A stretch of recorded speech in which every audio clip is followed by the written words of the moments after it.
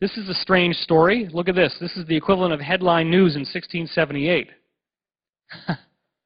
This is what happened. Somebody comes over to chop down a farmer's crop. He's called a mower. The mower wanted a lot of money. The farmer wasn't willing to pay that much. So the farmer gets all pissed off and says, "I'd rather have the devil chop down these crops than you, man." That night, the farmer's in bed and the whole field lights up like it's on fire. The perfect circle appeared in the crops the next morning, as it says in this thing you just saw, so neatly mowed that no mortal man could have done it. Well, now we believe that it's a bunch of drunk guys walking around. "Hey, isn't this great? We're making a crop circle." That's not the way it worked back then. They were smart enough to know that no person could have done this. So this is the illustration.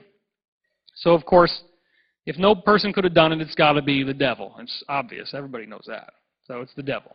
There he is doing his little job. He's going around doing his thing.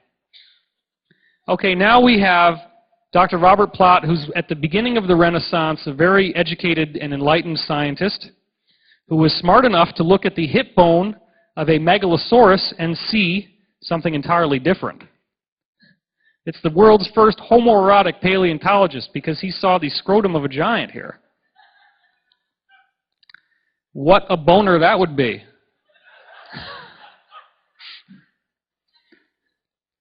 All right, so what he did is he started to look at these crop circles forming, and he actually drew pictures of them in the 1600s. These are his actual photographs. These are not just circles, quote unquote. That's a spiral. That looks like somebody's ear with a sound wave going into it.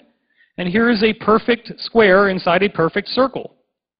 So Dr. Robert Plot's educated hypothesis was, oh, well, there's a piece of square wind, you say, and the square wind is making a square hole in the crops. That's actually not much better than what modern scientists are trying to say for crop circles now. So nothing has changed in 400 years, unfortunately. He also found that the soil underneath the crop circles was much drier than ordinary, which smelled like moldy bread, but then what does the guy do? He puts it in his mouth and he tastes it. That's a dedicated scientist. Oh my God, it's horrible. Except he found that it didn't taste bad. So what do we know this is? This is all the water being zapped out of the soil. It's totally dried out. That's a cosmic thing that happened. That's a extraterrestrial technology. Dr. Gil Levengood documented the same thing in the 1990s, exactly the same thing. So it's still working the same way. In the late 1940s, somebody witnessed a whirlwind touching down and forming a circle in the corn. He believed it was wind. In only 3 or 4 seconds, you have this perfect sharp-edged circle that was very large, 3 or 4 meters wide, happen. It's about 30 feet. Not quite 30 feet, but it's big. It's like 15, 20 feet. August 1972 in Warminster, he hears a noise. Something pushes down the wheat, but check out the last line. What does it say? The air was what? Completely still. There's nothing going on. No wind that could have explained what happened here. In front of my eyes, I could see a great imprint taking shape. The wheat was forced down in a clockwise direction. He hears a high-pitched humming noise, and the circle opens up like an oriental fan unfolding. Guess what, guys? That's not weather, that's not wind, that's not a bunch of drunk guys walking around stamping down the crops. This guy witnessed it.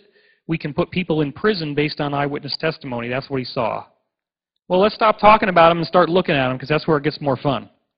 Here you have the original type of circles you'd see, and then you start to get these patterns of 4, and there's a little one down here that was originally called grape shot.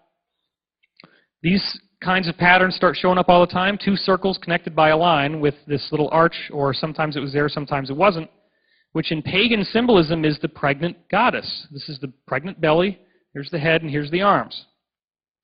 But of course, the circle makers couldn't be content by showing us such primitive diagrams, so they came back a couple of years ago and they did this.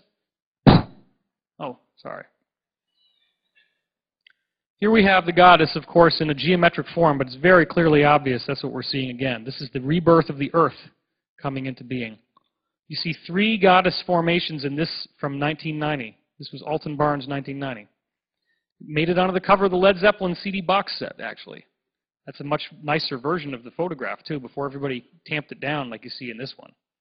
All this footsteps messing it up over here. That's not there. Well, this one is one of the greatest ones in terms of the impact that it had. Richard Hoagland was really the one who made this the most popular. It shows, basically, we think it shows 1st dimension, 2nd dimension, 3rd dimension, and then 4th in the middle, the geometry. These lines are perfectly equated with a tetrahedron inside a sphere. This is a situation where a bunch of people were sitting around studying crop circles, and they said, oh, wow, wouldn't it be great if they did a Mandelbrot set, this fractal? The very next day, it shows up in the crop. So somebody's listening. Truck driver drives by this part of the field. He doesn't see anything there. 15 minutes later, the farmer is going out there, and he sees this thing in his crops. It wasn't there 15 minutes earlier. It showed up in 15 minutes in 1996. Surveyors were asked how long it would take to do this if you plotted it all out on the ground. They said minimum 2 to 3 days, and that would be if you really worked all day and all night. It's a beautiful formation, 15 minutes. This one's even more outrageous in 1996 because now you get like 3 of them rather than just one. And they form this very interesting cat's cradle of equilateral triangles when you look at it from the top down. Now here's another fractal. And of course the skeptics start saying, well, this isn't really a Koch snowflake. A Koch snowflake is just taking the triangle and making the inverse and then iterating it more and more, and then you get this thing that looks like a snowflake. Circle maker says, oh, you don't think it's a Koch snowflake? Well, here, you're really stupid, so we're going to give you another one. We'll put a snowflake in it this time just so you can figure it out. People still don't get it. Now that is obviously caused by an army of hedgehogs running round and round and round. It's perfectly rational scientific explanation.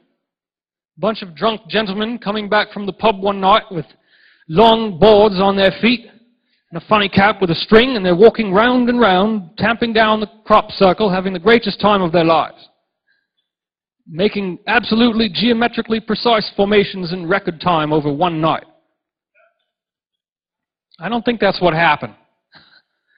And this is the kind of stuff that they were doing 1,200 years ago, causing Agabard to prohibit the pagans from taking these things out for fertility rituals, all the crops from these circles. This is what they're doing now. It's the same technology. That's my favorite one yet.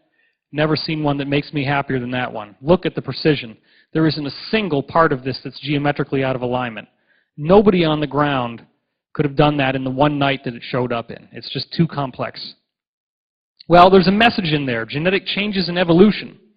Look at this. This is chromosomes breaking from 1991. When chromosomes break, that means the cell is about to divide. That's what this is showing you. So there's some sort of evolution happening.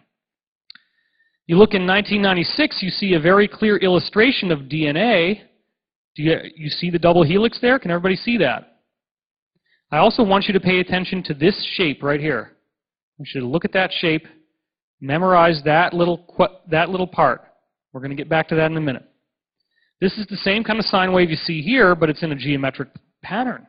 That's 99. Now look at what happens less than a month later. Exactly the same formation, but now it's got even more strands. So it's saying something is going to be happening to DNA. That's a suggestion. That's one suggestion. There are others. Here's one that again is showing you DNA, but it's in a perfect circle, a perfect ring. You can obviously see the double helix and the little ladders connecting the two sides together. It's beautiful. But this is the one that really gets me off. You have the galaxy in the center, the Milky Way galaxy, and then you have these waves of DNA, and you have this pattern being flagged. Look at that. There's your double helix. Everybody see that? And this is being pumped out by the galaxy, but look at this. In the Hebrew mystical tradition, that's a special shape called a yod, which refers to divine light coming down into manifestation on the earth. And I don't have it in this particular slideshow, but if you look at the tower card in the tarot, there's all these yods around the tower that's being struck by lightning. That represents divine manifestation. So this is actually a further message saying that this DNA energy is a divine manifestation.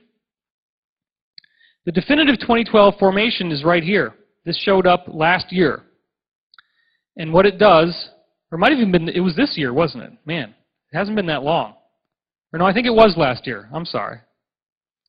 I've been using this ever since it showed up. Now there's some interesting things going on here. We look at the sun, okay? Now look at the diameter of the sun. We know that all of these objects here represent the planets, and it's a specific planetary alignment. Well, it's actually December 21st. This man made a mistake, but it's close enough with 2 days off. You can't really make much of a difference in terms of any of these positions.